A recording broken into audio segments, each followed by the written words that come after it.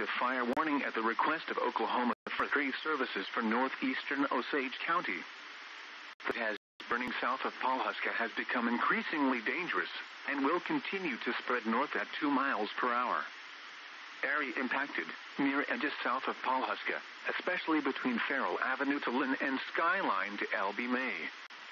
Additional information, smoke and fire will present a threat to life and property. Prepare to evacuate quickly if instructed to do so and follow all safety instructions from local emergency management officials.